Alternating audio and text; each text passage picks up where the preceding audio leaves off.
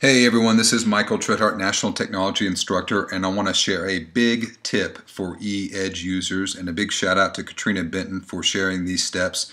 And these are steps that have been asked for quite a bit for a lot of Keller Williams agents, and it's how do I get my eEdge email to forward into my KW email. And in years past, it's always been shared the IMAP instructions, but there's actually a way to get it to forward to your Keller Williams email.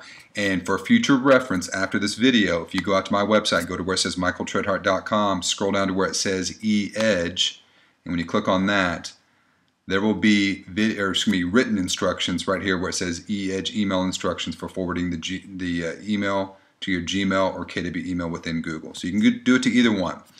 It only works with Google so far. I have not seen it work with Yahoo or anything else that's out there.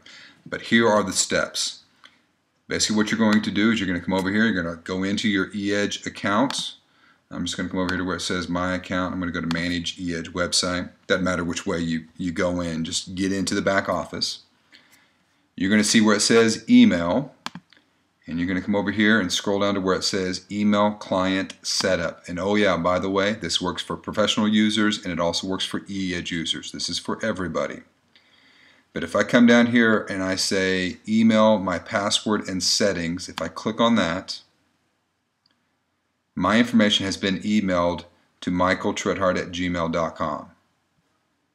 We come over here, there's the email. Now I'm not going to open that up just from a security point of view because it will show my password information for that account. But I get that information, and then I'm going to come over here to where it says settings. I'm going to click on it. And I'm going to click Settings again.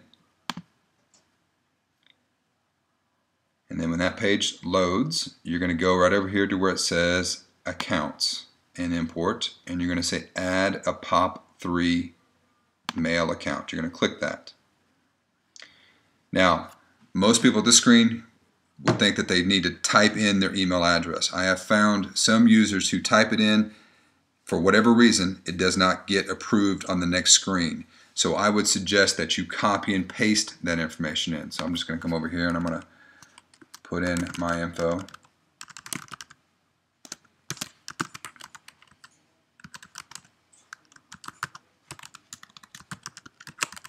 I'm just putting it right there so I can copy it.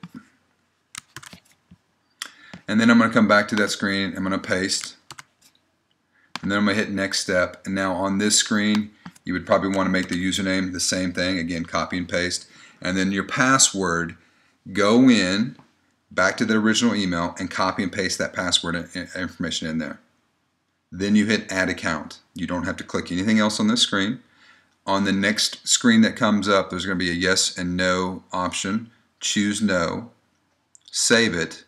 And then from that point on, your eEdge email is going to forward into, in this case, my Gmail account, or you can have it forward into your Keller Williams email, which is now housed within Google. So hopefully this will help you to manage your emails much more effectively than what you are doing right now.